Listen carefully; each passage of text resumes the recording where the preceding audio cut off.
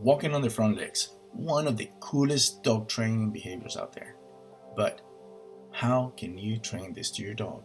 Well, if you look it up, you're going to see that most trainers will tell you to teach your dog to back up to a wall and then teach him to go forward on the front legs.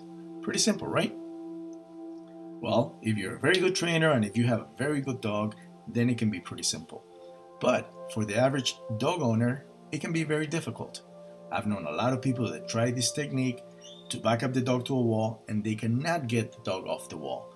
And if they do, they just get a few steps forward with a tuck tail and arch back. That's pretty ugly. Hi, I'm Omar Van Mueller, proud owner and trainer of the internet sensation, Jumpy the dog. If you don't know him, just Google his name and you're going to see some really cool videos.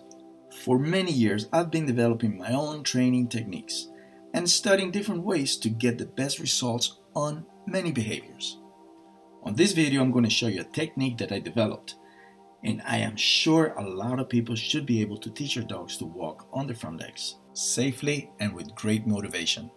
Before we start, I want to make sure that you understand that this behavior takes time to teach it right. We need to build the core of the dog. If we don't, we'll end up with something like this. Hanging legs, tuck tail, arch back. This is a sign that the dog was taught way too fast without building the dog's core. Not a very comfortable position for this dog to be in. Do you want to become a professional dog trainer? I can help you. With over 35 years of experience in many dog training fields, I can teach you how to train dogs, how to train humans to handle their dogs, how to use many different techniques that work with different temperament and problem dogs, how to promote yourself so you can succeed in this awesome field, and much more. Contact the email on the screen and I will tell you all the details. We're going to start with the traditional back up to a wall routine. Of course, before you do anything, you need to teach your dog to back up. Next, I like to take my dogs to a place where there's a stairwell and teach the dog to back up into the stairs. For now, I'm using apple boxes. You can use any kind of props that you desire. If you have a smaller dog, you can use smaller boxes or you can even stack up books. Teach the dog to back up into the stairwell. You can start with 1 step, then 2 steps, then go up 3 steps, 4 steps, even 5 steps, just to make sure that the dog feels comfortable doing it. Now let's get ready to stack up boxes. We're going to start with 1, and then we're going to go a little bit higher. Very good. A little bit higher. And this will be the highest for Lucy. That's as high as she can go. That's totally flat. That will be just like backing up into a flat wall. Now we're going to remove the boxes and we're going to have the dog back up straight into a wall. And we're going to repeat this over and over and over again until it becomes very natural for the dog.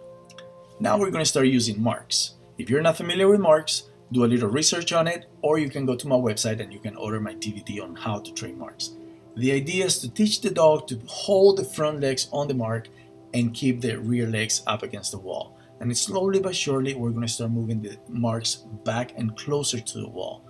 That way, we'll bring the dog into an upright position. Now we're going to teach the dog to walk the wall. We're going to use marks. In the beginning, you're going to have it very close, and then slowly but surely, you're going to start stretching the distance to a point where the dog feels comfortable walking from side to side. I want to do this as much as possible because we really need to build the core of the dog, and this is a very powerful exercise. Do you want to do more with your dog than just heel, sit down, and stay calm? Well, there are hundreds of behaviors that we can teach our dogs. Not only they get smarter, but they get to spend a huge amount of positive time with their masters. A kind of life that most dogs can only dream about it. Shoot me an email for details. You're not imagining things. This is a table on its side. You can use any kind of prop you like. Use your imagination. You can use plywood or anything. The idea is to have something that looks like this table, then it will be able to block the dog from coming forward. You're going to keep the table away from the wall. This is something that the dog's been doing for a long time. He's been building up his core. This is something very, very natural for the dog, and you don't want to push it in too close because you don't want to freak the dog out. So you're going to just keep doing this over and over and over again, building up the core and make the dog feel very comfortable doing this. Now we'll move the table closer to the wall. Like you can see, the dog is not walking sideways that much anymore. She has to kind of turn towards the front. This will keep building the core up. Now the dog is more in an upright position. Now the table is even closer. Lucy makes this look very, very easy. And the reason why is because she's been doing this for a long time. Make sure that you take your time. This is not to be taught overnight. And make sure that the dog gets plenty of rewards so the dog feels comfortable and very motivated. Wow, that's right next to the wall. Now Lucy has no chance on walking sideways. She has to go completely straight forward. Now the core of the dog is getting stronger and stronger. Looking back months ago, when this was something that it was not natural for the dog to do, now it starts to become natural. Now I'm going to use a step ladder. Why?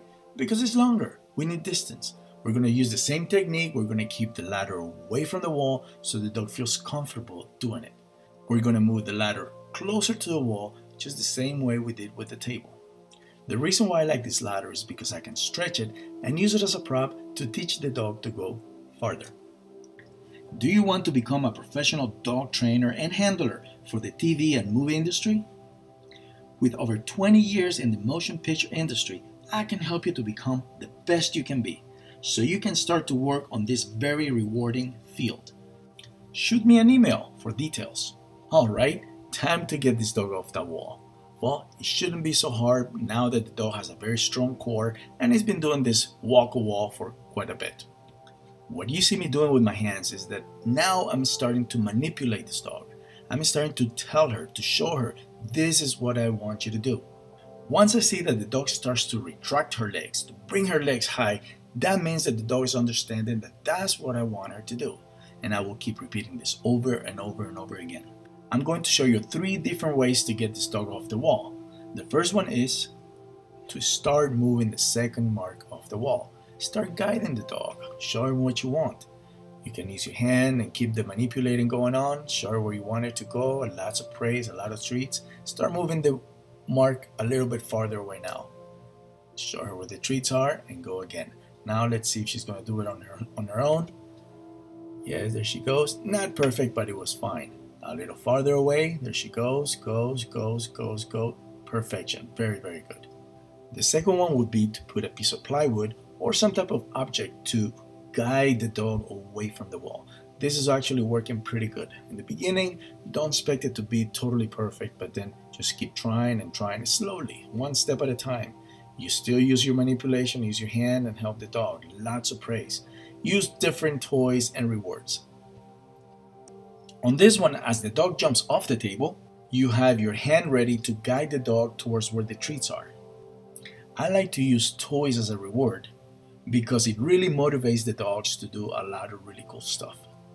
As you can see Lucy, she's big into balls and toys. You might be asking, why are you doing it from behind and not calling the dog to you? Well, actually calling the dog to you, it's a lot easier, but I like to teach my dogs to go in the direction that I need them to go, not just towards me. I hope you enjoyed this lesson and put it to practice. Send me videos, I would love to see what you're doing. And if you want to learn how to train dogs or just sharpen your skills, give me a call. My information is right here.